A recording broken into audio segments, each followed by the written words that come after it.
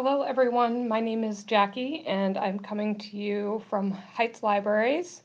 Today we are going to have a Tech Talk program, and for today's program we're going to be talking about smart home devices. So I am just going to give it a quick minute here and then we can get started. So thank you for joining me today. My coworker Ann and I, we have been coming to you since last April every week, either with a Tech Talk program which discusses a timely, topical tech topic, or an Appy Hour program. And in the Appy Hour programs, we discuss different apps, generally, or always on a theme. So we've done lots of different Appy Hours, lots of different tech talks. And they are archived on YouTube and Facebook, so you can see past Appy Hour and Tech Talk programs on the library's Facebook and YouTube pages. For today, my coworker Ann is moderating, so she's keeping an eye on the comments here. And if you have any questions or comments as we go along, go ahead and put them in the comment box below the window that you're watching, and she will answer them. If I see one pop up, I may verbally touch on it as well in the.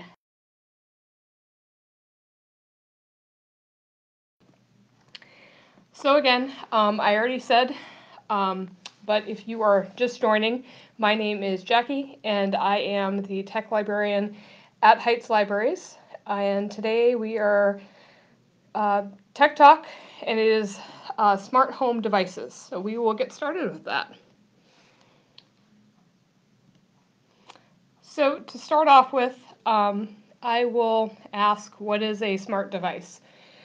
And there's a lot of different definitions out there, varying in complexity, but just sticking to basics here, I will say it's any appliance or fixture used in the home or office or in the world, your life, that one, requires an internet connection to function, and two, is generally controlled by an app. So requires an internet connection, is controlled by an app. And as we go along here, we'll talk more about this. Smart devices are they're widely available at this point. They're used for a wide variety of needs and uses. You may already be using a smart device in your life and realize it, not realize it. But I could just go off of a very big list of smart devices at this point. If you have a smartphone, you have a smart device. So, all those smart watches and fitness watches, those are smart devices. Like I said, your smartphone, there's lots of different fixtures and appliances out there, such as smart plugs and light bulbs and sensors. There are also like home security systems, cameras, doorbells. We get into appliances. There's smart TVs, thermostats, speakers, fridges, washing machines. Like I said, I could go on and on with all the smart devices that are out there. And if you're thinking again, washing machine, what is she talking about? It being a smart device. Think back to our definition here. That washing machine, if it's a smart device, is connected to the internet, and it has the option to have an app on like your phone or tablet. So you can monitor usage, you could see at what point in a wash like your washing machine is at. You could start a load from your washing machine. It still requires you to put the clothes in the washing machine, but you could start the wash from your phone. So hopefully that gives you an idea here of what I'm talking about. It's a broad topic at this point, lots of different options to consider if you want to start using smart devices.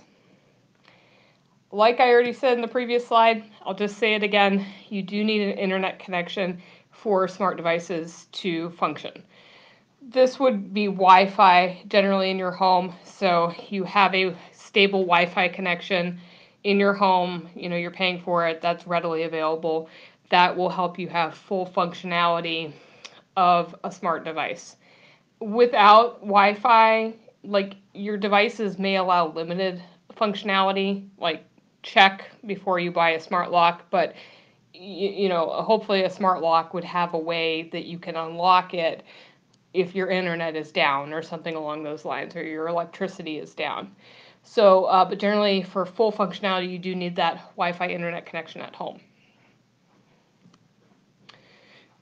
The other part of our definition here was that these smart devices use apps. And as we go along here, we'll talk about different smart devices, but all of them essentially are going to use apps. And you will find those apps by going to the store on your phone or your tablet. If you're on an Apple device, like an iPad or an iPhone, you will go to the Apple App Store and find the app that you need. If you're on like an Android device, you will go to the Google Play Store and find the app that you need.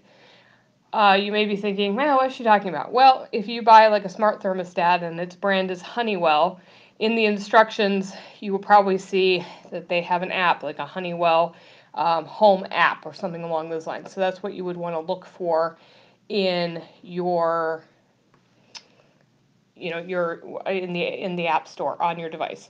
Now, the Google Play Store and the Apple App Store, that's there automatically when you get your device. So it's already there. You can go in there and download these apps. And generally these apps are free because you've already paid for the device, so they're free to download and use. All right. So pros of smart devices. One that I did not put on here, but I will mention, is at this point, smart devices are widely available, as I already said, and they're at affordable price points.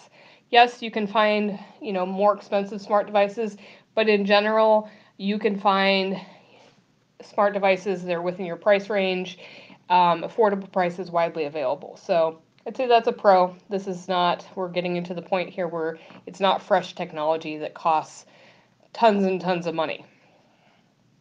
I will also say that in this discussion, I am talking in a broad context. So I'm talking about smart devices overall and different categories of smart devices. I'm not here to like recommend a brand to you specifically, or yes, you need to go with this type of smart device. So just keep that in mind as I go along. You might see a brand on a picture or something along those lines. It's an example. If you are interested in buying a certain type of smart device, that research component is up to you. You could also always contact us tech trainers at the library, and we could give you, some more information in the form of articles and things like that. So continuing here with pros of smart devices. One big pro is just the remote access aspect of smart devices. You could, from your phone, change your house temperature, whether you're upstairs in your house or if you're across town. You could change the temperature in your house or see what the temperature in your house is. You could see security camera footage live if you had one of those installed from your phone. So that remote access is a great pro of smart devices. Another one here is energy savings. There's lots of different ways that smart devices can help with energy savings, whether it's you're using smart light bulbs that you're programming to be on and off at certain hours, or maybe a smart thermostat, or like a smart water meter, or those sort of things. Those can all help with energy savings. Another thing here is convenience. They are just convenient. There's a lot of aspects to this. Like I said, one of them is like you could change your house temperature. That was an example I just gave. Start a load of laundry remotely. You can automate things, such as the porch light comes on during certain hours at your house. Lock doors or close the garage from your phone, or check that things are locked or unlocked in your house. So lots of convenience factors here, streamlining your life a little bit, which gets into the automation part of this. You can really automate multiple smart devices. You can connect multiple smart devices to your home speaker. So you could say, Alexa, turn up the heat 2 degrees from your couch. The other thing here is there is a program called If This, Then That. And what this provides to you is applets, which are basically little programs that can complete specific tasks. So if this, then that is connected to your smart device, and it allows you to automate certain tasks in your life. Like you could set up an applet so your front door locks when you leave your home Wi-Fi network. So it can tell, you have your phone with you, you go for a walk, you walk down the street, it'll automatically lock your front door. Other things, like if you added a reminder on Alexa, you could set up an applet so that that reminder will automatically also be added to the Reminders app on your phone. So those are just a couple examples of this, then that applets. That gets a little bit into the more, advanced realm of using smart devices, the automation aspect of it. And that's certainly not the place to start, I would say. I'm always an advocate of just starting simple. So in terms of starting simple, like you're like, yes, I want to start using smart technology. Good, place to start is maybe with something you already own. You own a smartphone or you own a tablet. Start trying to use the virtual assistant on your smartphone or tablet. If you have an Android device, that is going to be your Google Assistant. If you have an Apple device, that is going to be Siri.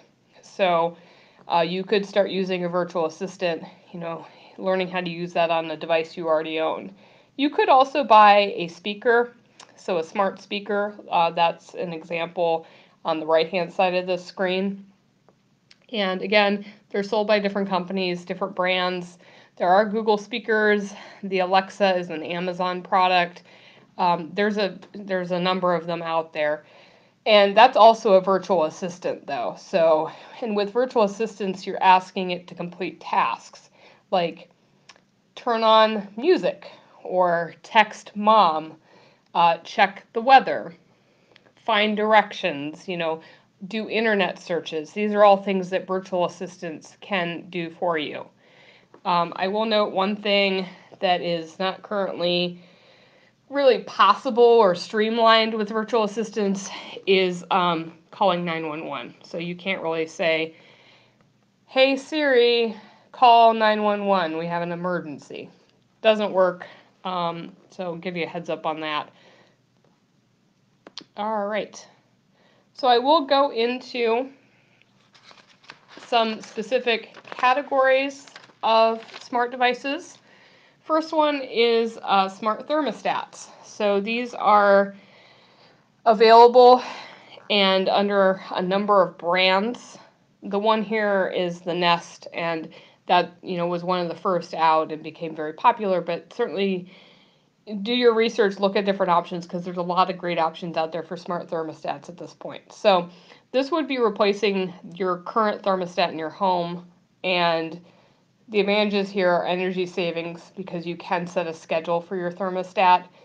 It can cool down at night and then heat up at a certain time in the morning when you're getting up, that sort of thing. Or it can be on a lower temperature when you're not home during the day, and then be scheduled to rise in temperature near when you're getting home for the day. Those sorts of things. Another thing about smart thermostats is you can change the temperature remotely. So that could be useful if you need to do that. That could be for a variety of reasons. You could be upstairs and just be like, it's chilly, let me turn up the temperature. Or it could be you're on vacation and, you're realizing that it's gotten really cold at home and you don't want to completely freeze your pets to death. So you decide to turn up the thermostat from your Bermuda vacation whenever we get back to being able to do those. Another one is tracking energy usage. So that's a great reason to use a smart thermostat. And with that, the thermostat's collecting data, so you would be able to look back on the data in the app and see your energy usage, see the averages for, outdoor temperature and, indoor temperature. So that could be useful information for you as well. Maybe see how efficiently your furnace is running. That might give you some insights. Another thing too is some smart thermostats have sensors that come with them, and these are usually like small cubes, and you can put them in different rooms in your house. That could be helpful because you could have them in different areas of your house, maybe one in an upstairs bedroom and one downstairs, and the smart thermostat will take information from both of those sensors and try to even out, like regulate the temperature in your home, so you don't have one area that's very cold and one area that's really warm. So that's kind of a nice feature too of some of these smart thermostats is the sensors. Another area that's become very big with smart devices is security devices. So with security devices, we're talking about home security systems, indoor, outdoor cameras, sensors with security devices. You could set them on anything, like you could set a sensor on a door, so you would get a notification that a door has been opened, those sorts of things. So that's what you could use sensors for. You could use them for other things in your house too. I mean, you could put a sensor on your fridge if you wanted to get a notification that the fridge is being opened or closed, or, just let your imagination run wild. You can monitor anything you want in your home at this point. Smart doorbells, these will generally have cameras attached to them as well. Locks, so smart locks. Again, it gives you that ability to lock and unlock your door remotely. Some of them have keypads and just the regular key lock on them as well. Smoke and CO detectors, those could be very nice to have a smart device for those. You may get an alert that the battery is low, or get an alert that the smoke detector has gone off in your home, things like that. So smoke and CO detectors as well are great smart devices. Another category here is electrical and appliances. So we're talking about smart plugs and light bulbs and light switches, home appliances. I've already talked about, you could have a smart washer, a smart dryer, TVs, your fridge, the options are limitless here. A smart TV, you may be saying like, okay, yeah, I bought one of those, but why is it called a smart TV? Again, think back to our definition of that smart TV is connected to the internet, so it has greater capability than, a previous TV set that you owned. You can have apps on that TV, like the Netflix app directly, or maybe the Amazon Prime app directly. Or if you're using a device like a Roku, you could have that directly on your smart TV. It just gives you the ability to connect to the internet and more functionality that comes with that, more features. Another category here is speakers and displays. I already talked about speakers. Displays, you can see in the bottom of this slide, is a small example, but the smart displays, they kind of look like tablets. So they're sort of a tablet, and they have that virtual assistant built into them. So that could be something that, you keep on your kitchen counter, and you look up recipes, and the recipe will show up, on your smart display. You could use it, to check the weather. You walk into the kitchen this morning, say, what's the weather? And it'll pop up on that screen. So that's what a smart display is. So those were several categories of smart devices. I could just keep talking because there are so many different options and categories of smart devices, but I think those are some that have become popular, might be of interest to you, so those are the ones we discussed. Now, I will discuss some cons of smart devices. So the biggest one here is privacy. If you have a smart device in your home, there is some level of privacy that you, I guess, are sacrificing or giving up. Smart speakers, the smart displays, the virtual assistants, even your phone, it's always listening to you. If you have the speaker on, it is always listening to you. With a virtual assistant or your phone, you do have to say a wake word. So, hey Siri, okay Google. You do have to say one of those wake words, like Alexa. Those are just 3 examples. But in order for your device to hear that wake word, the microphone is on and it is always listening. So just something to keep in mind, that if you have an Alexa speaker sitting in your living room, the microphone is on, it is always listening. It's waiting to hear that wake word, that Alexa, play music, or whatever command you're going to give it. On all of these virtual assistant like speakers, there is an on-off button, a physical on-off button. So you could, intentionally turn the microphone off. If you don't, it's on, the device is listening. With a smartphone, you can go into settings and you can choose that the speaker will not be on unless you turn it on. Sorry, the microphone will not be on. That does take away some convenience, because you can't say, hey Siri, and then ask it, what is the weather? You would have to activate Siri in some other way, like press a microphone button on your device or things along those lines. So hopefully that makes sense. And there have been some cases of weird things happening with these smart speakers or your smartphones. If you own a smartphone, you may have had an instance where the smartphone just wakes up and it's Siri is, or Google is answering some question which was a snippet of something you just said to your family member. So that's an example, and it's because to your device it did hear the wake word and it responded to it. Whether you actually said that word or not, it's debatable depending on the situation. There have also been instances where people realize that your smart speaker has completed a task for you. By mistake, it emailed part of a conversation you were having to someone in your email contacts. So just know there's that privacy component there. And these smart devices, they're machines. They don't have the nuance of language. They don't really have a brain. They don't have the human thinking capability that we have. They have a lot of capability, but they don't have that. So just keep that in mind when you're using one. Some people are okay with this kind of privacy concern. They really think that, the convenience outweighs any privacy issue. That's up to you just to decide where your comfort level lies with it. Another kind of aspect of this privacy issue is that the apps are collecting data. And this is, even if you're using nothing else but your smartphone, every app you have on your smartphone or maybe a tablet is collecting data about you in some fashion, like your use of the app or the information you're putting into the app. So keep in mind all these smart devices will be using an app.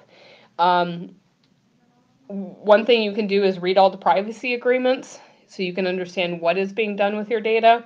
Again, this is personal comfort level. You may not care that the information on your house temperature and humidity is being collected by this app. You, however, might care that your health information is being collected by a smartwatch. So just things to consider here. Where you lie on the privacy concern spectrum. Like many things, it's subjective.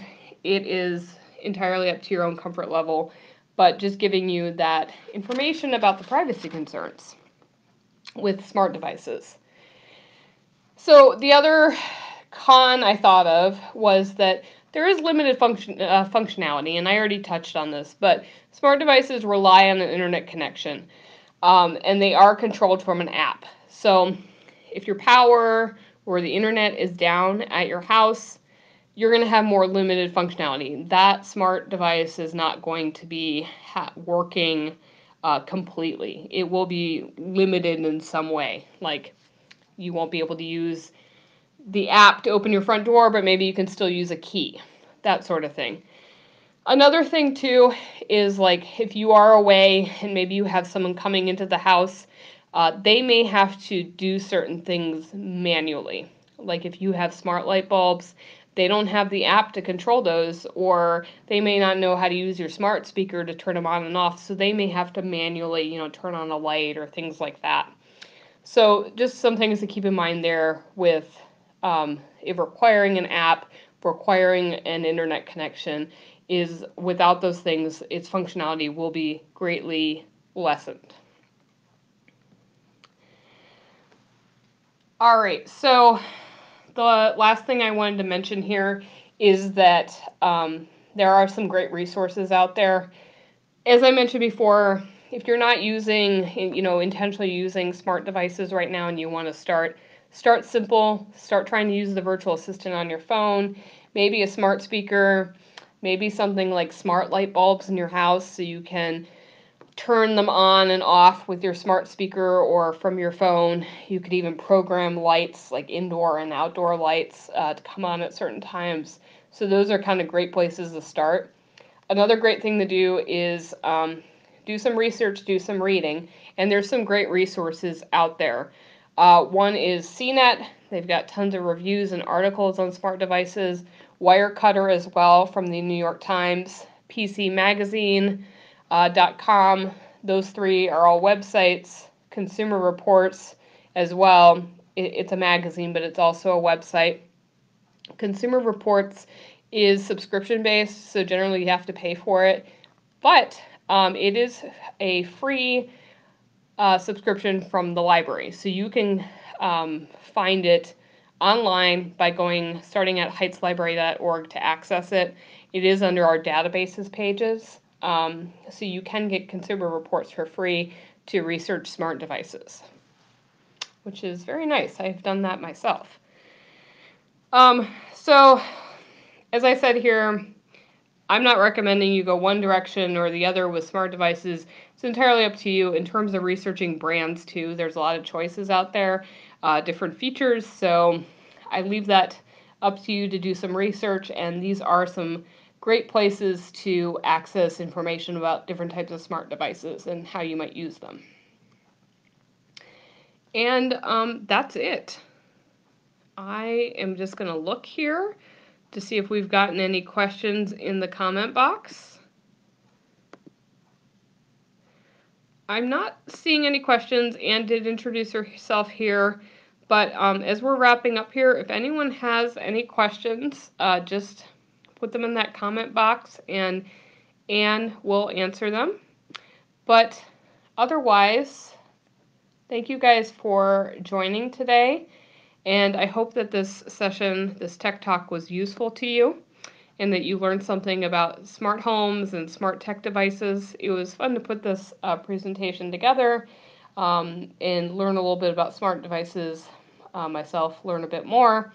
I do use them in my personal life, but definitely learned some things here putting this together for you guys. But I'll give it another minute, some questions, and then I will get off, and I hope you have a good rest of your week.